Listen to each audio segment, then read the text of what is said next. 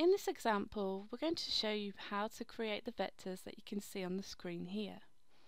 We're going to look at many different tools in the software in order for us to create, edit and distort vectors.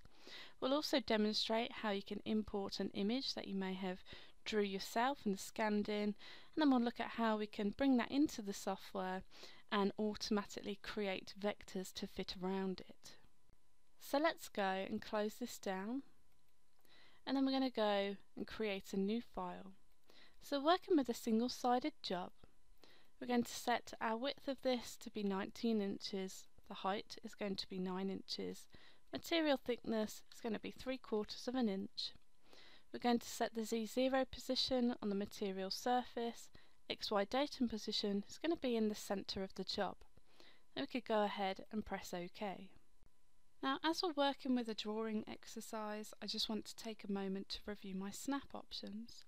If we go to Edit, Snap Options, or press F4 on the keyboard, you can see I'm presented with the Snapping Options dialog box. So here we've got the default settings of all the various snap options that we have available. And for this example, I'm going to make sure that geometry snapping and smart snapping is switched on. My snap radius, I'm going to keep that at the default of 10 pixels. Then I could go ahead and press OK. So we're going to start by drawing in a few simple shapes. Throughout this video, we'll be looking at how we can draw shapes within the form and how we can use shortcut keys to create various shapes. So let's start by drawing a circle. Okay, so for this I want to make the centre point x0, y0, so the centre is going to be in the middle of my job, as we can see there. Diameter, I'm going to give that a diameter of 8 inches, and I could go ahead, press create, and it'll create that circle for me based on the centre point that we've got here and the diameter that I've entered in here. So we can close that down. Now I'd like to go ahead and create a rectangle. Let's draw a rectangle here. So here I could input some values, specify the anchor point, where the anchor point lies in X and Y, press create, or I could simply just draw up the shape. For instance, if I wanted to draw up a rectangle where the centre of the rectangle is going to be at X0, Y0, I simply press the Alt key on the keyboard, and then with my left mouse button, click, and then I can drag that shape out. We can see that I have the values displayed where my cursor is. So I can currently see that we have a width of 18, height of 2. I just want to bring that so we've got width of 18, height of 4, click, and you'll see we've got our rectangle in place. So let's go ahead and close that down. So now I'd like to look at changing the shape of this rectangle. To do that, I need to go into Node Edit mode. And so in Node Edit mode, I'm able to see all of the constituent points that we have in this vector. So you can see the 4 nodes that make up this rectangle, and you'll see that we have what we call spans between each of these nodes. You'll also notice on these spans that we have these virtual midpoints. So you can see them on the midpoint of each one of those spans. Now what I'd like to do is take advantage of this midpoint and this midpoint here and turn them into actual points. So to do that, I'm just going to hover over it. You'll see my cursor's changed. It's telling me that I'm over that midpoint there. I'm going to right click, use the option to insert a point. And do the same at the bottom, right click, insert a point. Now what I'd like to do is move these points to change the shape of this rectangle. So to do that, I'm just going to go over this point here, I'm going to right click, and we're going to look at the properties of that node there. So we can see its absolute position at the moment is x0, y2. I'd like to drop this down the y-axis by ½ an inch. So to do that, I'm just going to use an absolute move here. Make x0, I don't want to move our node in x, I only want to move it in y. So if we're going to drop it down by ½ an inch, that y value is now going to be 1.5. I could go ahead, press apply, and you'll see it's moved that down, and the position of that node is now x0, y 1.5. So let's go ahead and select that shape, and I'd like to move this node up the y-axis by ½ an inch. So another way that we can move nodes to absolute positions in the software is by looking at how we could use the transform shortcut keys to do that. So So if I just click on this node here, you'll see that at the bottom there we're displayed with an absolute position of x0, y, -2. Now I'd like to move this node to an absolute position of x0, y, -1.5. So I'm going to select this node, so I've got my left mouse button pressed down, and you'll see highlighted at the bottom I'm going to type in 0x -1.5y, and you'll see now it's moved that node to the absolute position that we typed in there, so 0 in x, -1.5 for y. And so holding the left mouse key down whilst typing in these absolute values is just another way that we can move nodes in the software. So let's put this back into normal selection mode. And now we're going to look at creating some offsets, where we'll edit these to form our construction vectors, which will help us with the rest of the design process. So let's take this vector, I'm going to go and offset that inwards by 0.8 inches, create sharp offset corners switched on, select new switched on, offset, and you'll see we've got our newly created vector that's offset inwards by 0.8 of an inch. Let's just close that form down. And now what I'd like to do is look at drawing a line that goes from this point here to this point here, and this point here to this point here. And the reason for that is I'd like to use that line in order for us to trim away the centre section of this vector here. But we want to trim it so it goes a little bit slightly past the circle that we have here. So to do that, let's go into the polyline tool and snap to that point there, and then snap to that point there, press spacebar to start a new line, and snap to that point there, snap in position there, spacebar to come out. We can close that down. Then we could look at using the interactive trim tool. Then we're going to look at getting rid of this one here, and then we'll get rid of that line there. Then we could close that down. So now we could look at deleting those lines. So I could select it, press delete on the keyboard, select it, press delete on the keyboard. Now we're going to select this circle here, we're going to offset that one inwards, and this time we're going to go in at a distance of 1.1. Then we'll go ahead and press offset, so you can see we've got that newly created circle there. I'm going to close that down, and again I'd like to look at just trimming away some of the vectors that we have there. So use the interactive vector trim tool. We're going to look at getting rid of this one here and this one here. Then you can close that form down. So now we're at a stage where we have two different types of vectors in our job. We have design vectors and we have construction vectors, which we will look at using later on in the design. So it'd be a very good idea at this stage to organise my vectors into layers. So I'm going to take this vector here, hold down shift, I'm going to select this one, and this one here. Then what I'm going to do is I'm going to use the right mouse option with those vectors selected, and then we're going to use the option here to move to layer, move to a new layer, and we're going to give this a name. We're going to call this one construction,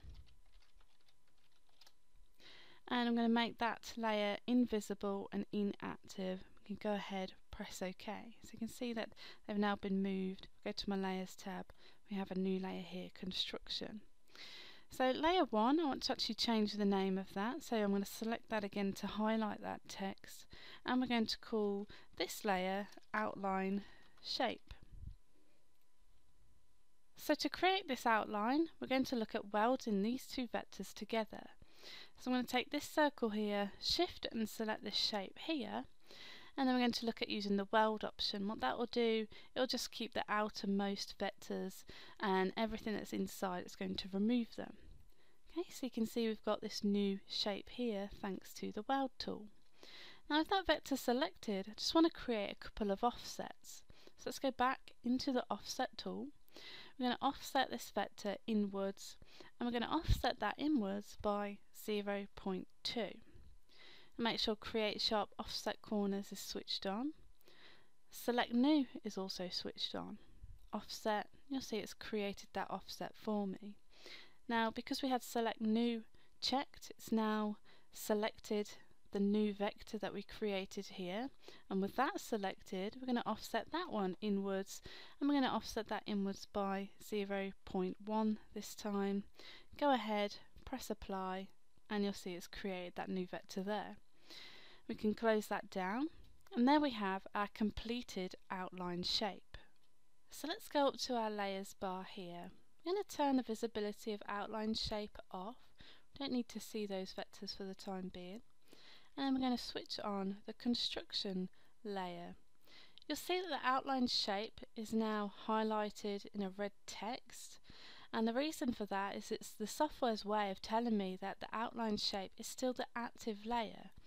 Even though we've switched the visibility off, it's still active as it's bold, so anything that I create now will still be added to this layer. So to change that, I can simply select the layer that I have visible, so the construction layer, we can see it's now bold. It is now the active layer, so anything I create now will be added to this layer. Now what I'd like to do is I'd like to look at adding in a new layer. So we're going to give this a name of text. Then if I just click in the white space, we can see that is now the active layer, it's bold, and we could go ahead and create some vectors to go on this text layer. I still like to keep the construction layer visible, as we're going to look at using these construction vectors to aid our design. So let's just click in the white space there. So now I'd like to look at drawing a star. To draw a star, we come over to the draw star icon over here, and then we can simply specify the number of points using these arrow keys, or I could simply just type in a value. I want to draw a 5-pointed star, so I've got 5 points in there, and then I can simply just pull a shape out. You'll see that we've got a 5-pointed star. What I'd like to do is alter the outer radius of the star, so I'm going to change that, make that 1/2 inch in there. And then what I'd also like to do is I'd like to look at the points of the star here and here, and I'd like to have horizontal straights along the top. So to do that, I'm going to type in a precise inner radius percentage here, and then that percentage is going to be 38.2. Go ahead, press apply, and you can see that I've got my star there with the horizontal straights at the top. So let's just close that form down, and we'll use the option here to zoom to fit. And so with that newly created star, what I'd like to do is create copies of it that follow the curve of this vector here. So to do that, we're going to use this option over here to copy along vectors. So let's go into that form, and what this requires us to do is select a vector that we'd like to copy, so that's a star. And then the next option in the selection is we need to select the vector that we'd like to copy that vector along. In this case, we'd like to create copies of the star that follow the shape of this curve here. So I'm going to hold down Shift, and we're going to select this vector here, and that will open up this option here where we can specify a distance between copies, or we could just simply input a number of copies. In this case, I'm just going to go with the number. So I'd like 5 stars to follow the curve of that vector. I'm going to align objects to the curve, and we could just go ahead and press copy. And so you can see that we've created the copies based on the shape of the vector and where the start point is. Now talking about the start point, I know that the start point on this vector is over here, and that's why all of the top points of the star are actually pointing downwards. So to change that so that they're on the other side, so on the outer side of that vector, we're just going to use the option here to reverse direction. Press copy. You'll see now that the top points are all pointing outwards, which is what I wanted. So let's go ahead and just close that form down. So now let's just click in the white space, and I'm just going to take that star, I'm going to delete it, I don't need it anymore. So the next part of the design that we're going to look at is some text. So to draw text, we simply come over to the draw text icon up here, and here we just simply enter the text that we'd like to create. In this case, I'm going to type in 5 and return to go down, and we're going to type in star and return and coffee. I like to do this as a true type font, and the font that I'd like to use is actually Times New Roman. If that wasn't there, you could just simply use the drop down bar and search for your font. And a useful tip here is if you type in the letter of the font that you'd like to use, in this example Times New Roman, you can go to T and that'll just bring up all of the T's, and then we could just simply find the font that we want. So we're going to use Times New Roman in this case. I'm going to make that bold. I'm going to make the text alignment in the center. I'm going to go the text height of 0.8, and then I could just simply press apply, and that's added that text in there. Let's just close that form down. Now what I'd like to do is separate this text block into 3 separate words. If I right click on that text, you'll see I'm given the option to break text block into lines. If we select that, that will now separate the text into 3 separate entities. With the 5 selected, I'm going to select it again to put it into transform mode. I'm going to take it by the center here. I'm going to drag it over, and I'd like to snap it to the center of this shape that we're in now. You can see that I'm snapping to the center point there as my cursor's changed. It's telling me we've snapped to the center point of this shape here. Let's see that again, but this time we'll do it for the star and this shape here. So I'm going to take star, select it again to put it into transform mode, take it by the center, move it over, and you'll see that I'm able to snap to the center of this shape here. Next, what I'd like to do is I'd like to take the coffee text, but I'd like to wrap it along this curve here.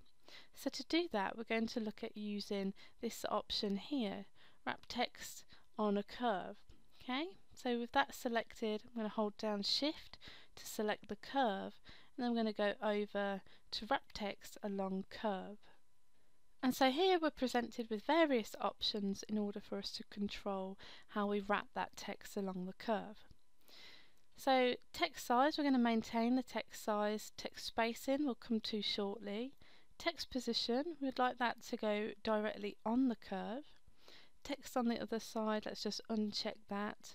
We're going to align that to the middle, and we're going to align it to curve. You could go ahead and press apply. So we can see here that the coffee word is backwards and upside down. That's all down to the start point of the vector that we're using to wrap the text along. So the start point must be over here. So to reverse that, we're just going to use this option here, text on other side. Now if we take a look at the coffee text, we can see that the F and the F are overlapping each other, as is the F and the E here.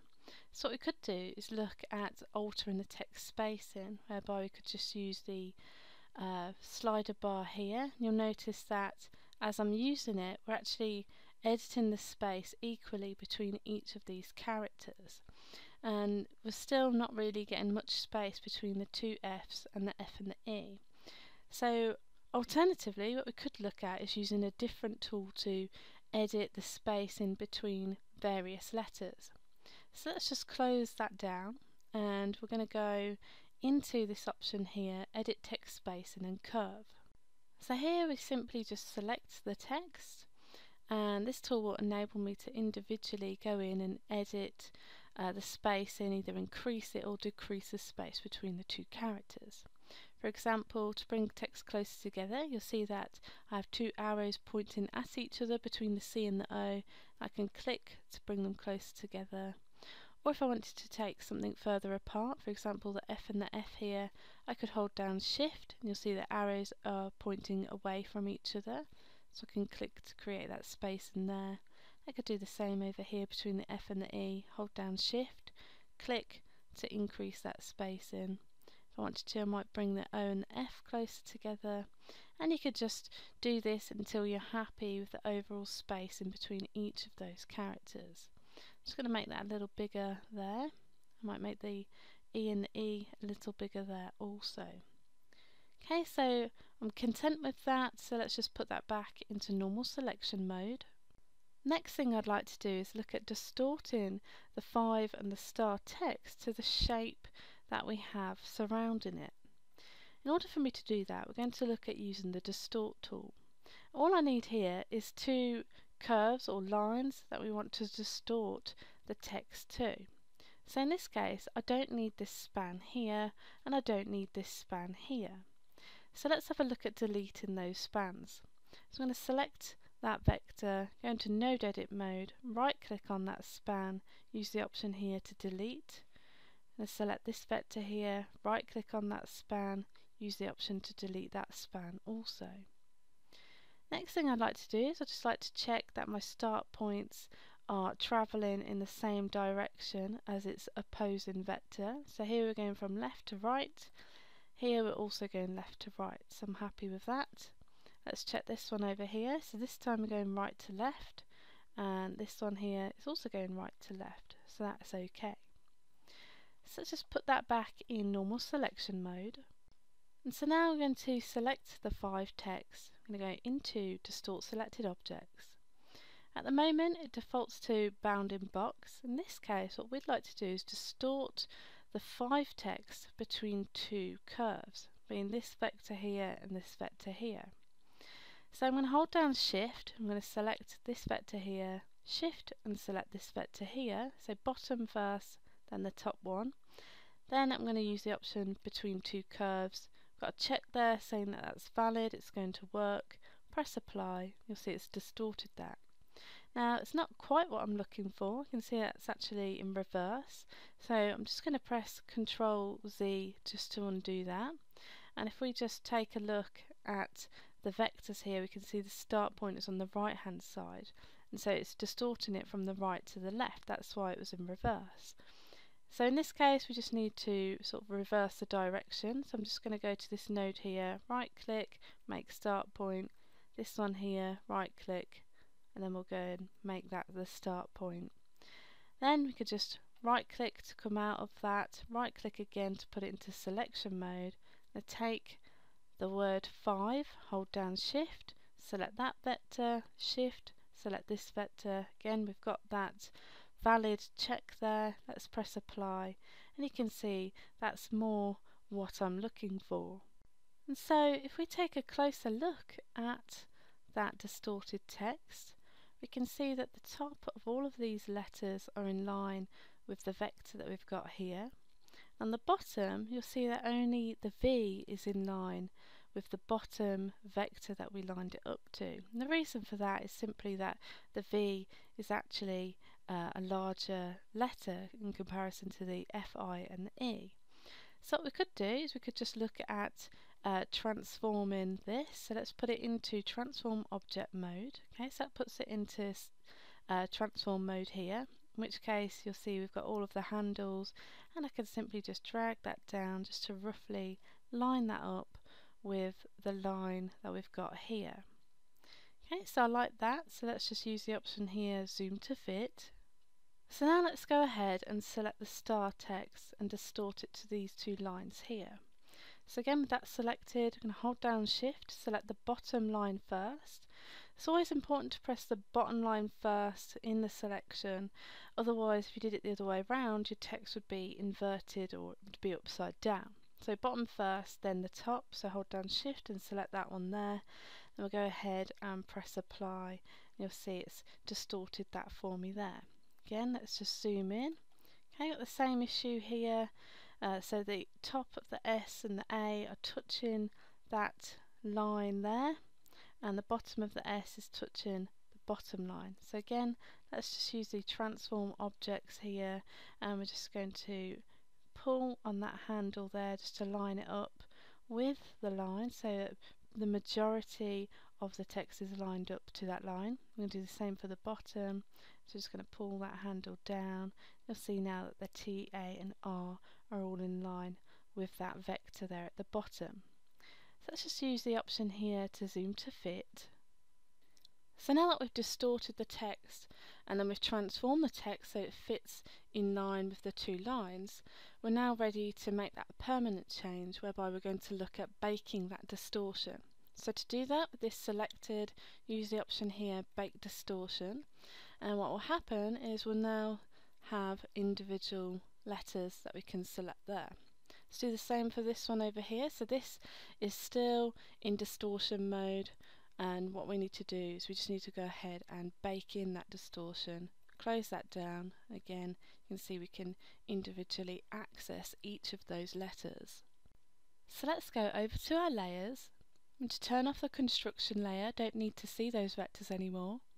Let's switch on the outline shape so we can take a look at the sign as a whole.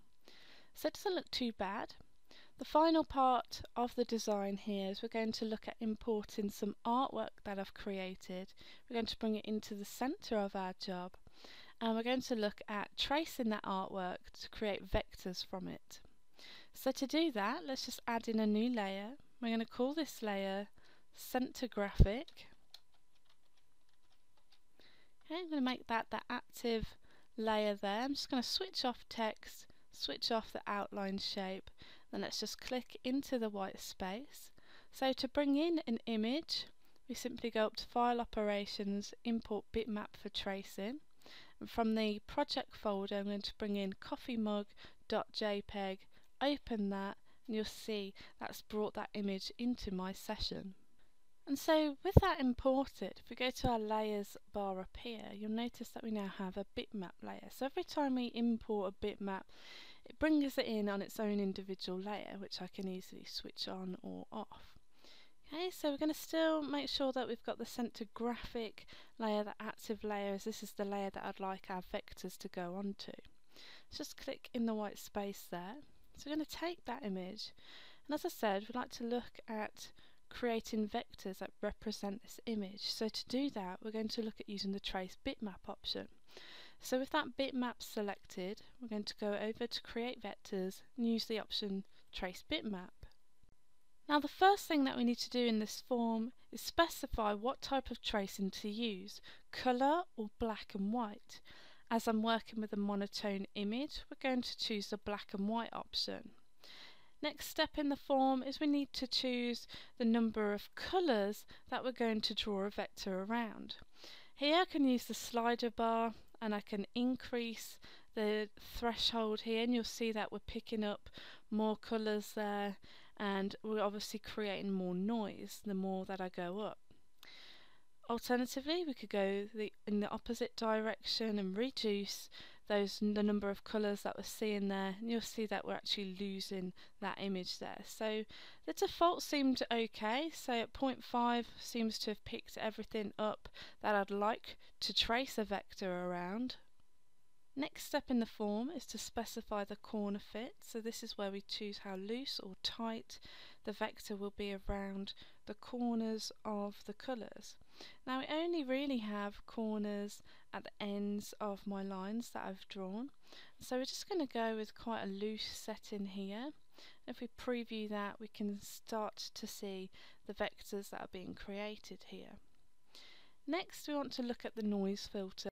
So the noise filter is basically how sensitive we want to be at picking up each individual pixel that we've got in our image. So if we zoom in on our image, you'll see that it's picked up vectors for areas that actually don't have any colour within my drawing. And so to remove those, I'm just simply going to up the noise filter to 10 pixels, and if we preview that, you'll see it's removed those. Let's use this option here to zoom to fit.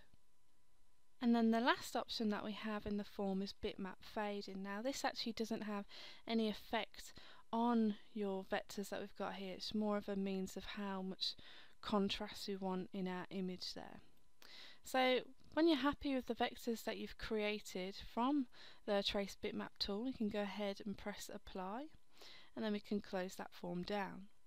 So now that we've created those vectors, it's best practice that you go and check over the quality of those vectors when you use the Trace Bitmap tool, as this isn't really the best solution for creating smooth vectors around an image. So let's just go to our layers. We're going to switch off the bitmap layer, make sure center graphic is still the active layer. I'm going to select the vector there, use this option to zoom active view to selected objects, and then we're going to come over to the vector, right click and use the option to ungroup objects. Okay, so just going to ungroup objects to layer. The reason that they were grouped is because we had the group option checked when we were in the trace bitmap form. So now we've got access to the individual vectors here. Now if we go into node edit mode and if we just select one of those vectors there, and so you'll see that we have lots and lots of nodes within this vector here. And this is going to make it quite hard to edit this vector just to smooth out quite a lot of these points. Now we do have a tool that we could use as an alternative, so let's just put that in selection mode, and I'm just going to box select all of these vectors here. Then we're going to come over and we're going to use this option to create a curve fit. So we're going to fit curves to selected vectors.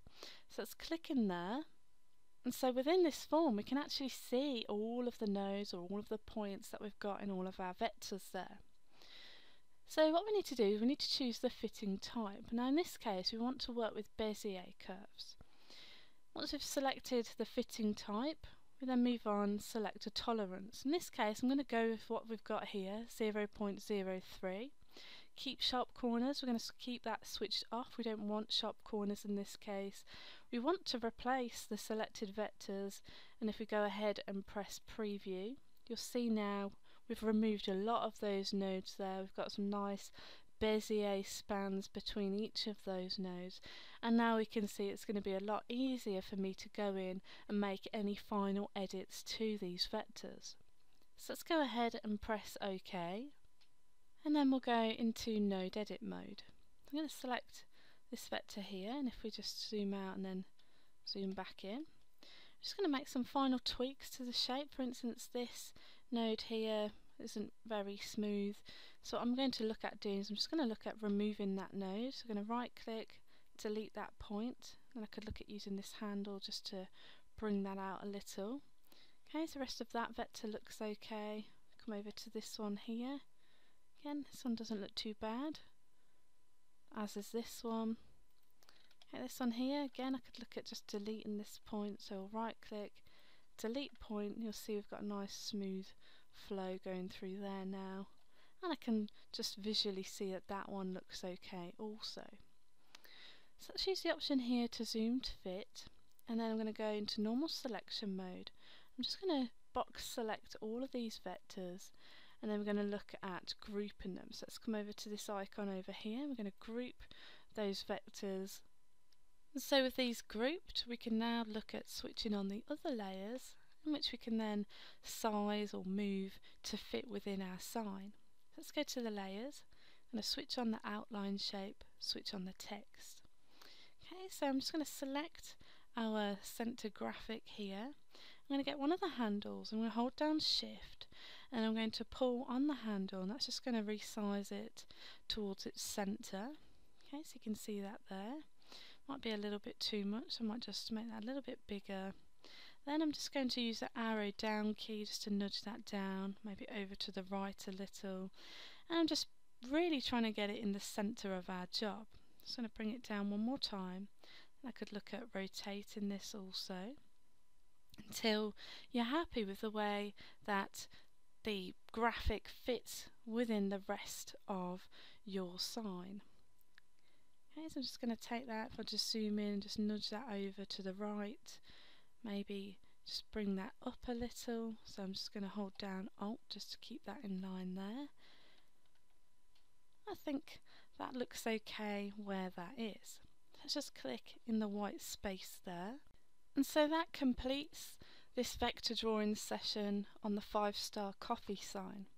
You'll find in the related videos that we have a follow-up tutorial that discusses how we can create some 2.5D toolpaths in order for us to cut the sign out. So let's go to File, Save As, and in the Project folder we're going to save this file as 5-star coffee vector drawing, press save, and then you can access that from the project folder.